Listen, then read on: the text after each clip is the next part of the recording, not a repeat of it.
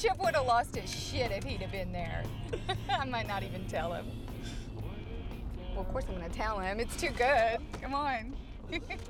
You like Chip, right? Yeah, he's okay. He wants to talk about police all the time. Well, he's a cop.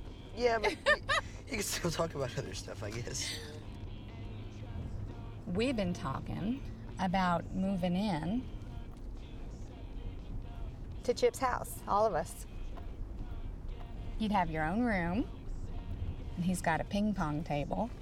That'd be good, right? I don't know. Why not? I mean, Mom, we just move out again, and then we'd have to find a new place. It's kind of what always happens. You know, Chris, he calls him your flavor of the month. What? You know, he's met a few of your boyfriends. You let that little shit talk about your mom like that? No, Mom, I don't let him. He just said After everything that I do for you?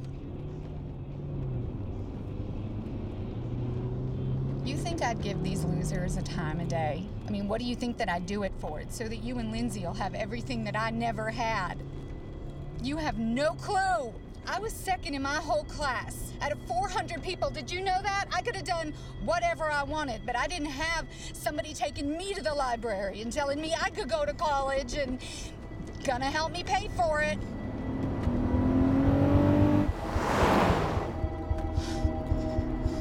I could crash. Mom. I could crash this car and I could kill us. Stop. Then you would know how lucky you are. Stop the car, please.